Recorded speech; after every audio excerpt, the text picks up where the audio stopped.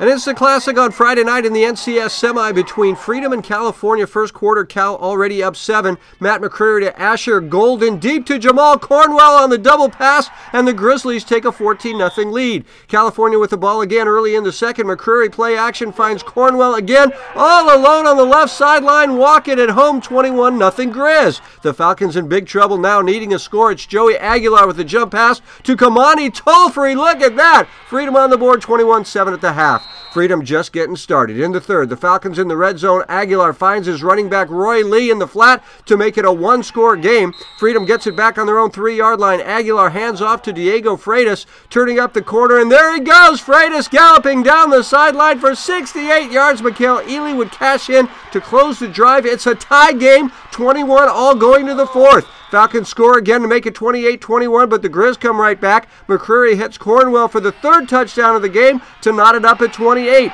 Both teams exchanging haymakers in the fourth. FRATUS takes the handoff, sheds the defender, and he's off to the races, rumbling 43 yards downfield, capping the drive 3 plays later.